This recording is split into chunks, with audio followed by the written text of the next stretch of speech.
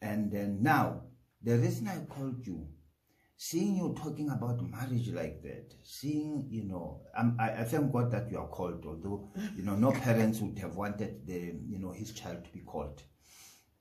But I was so excited that you are called because I came to know your passion. The manner in which you spoke about kingdom families, the enthusiasm, the energy, you reflect the values of the family that produced you, the family from which you come. And then I said, wow, you know, I've experienced so much grace of God. It means you are embodying these family values even before you have your own family. It means that I'm successful. That's the reason I called you. No.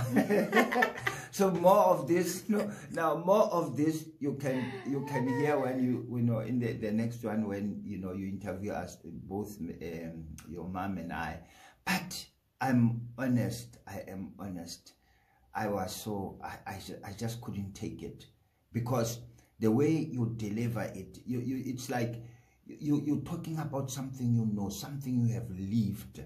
You can imagine all these years that we've been bringing you up, going to the university, being a student activist, and coming back from the university. I think when you did your second year, you already dropped all the things, the political activism. You said to me, no, you can't mix this. You just want to be engaged in God's work. And I don't know what to say, but thank God for you, thank God for your life, and thank God for people that are listening. And I am praying that the kingdom values, even those who haven't married yet, marriage has been taken so lightly these days.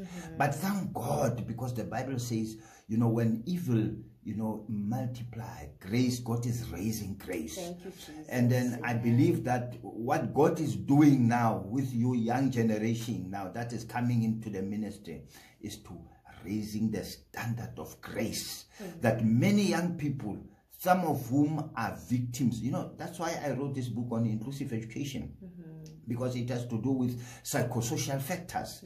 Children that have come from broken families.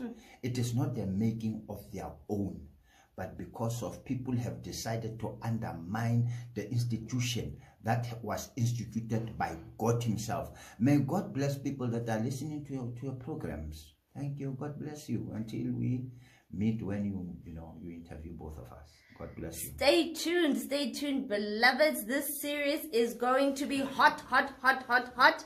You don't want to miss the series. God richly bless you, beloveds. Shalom for now.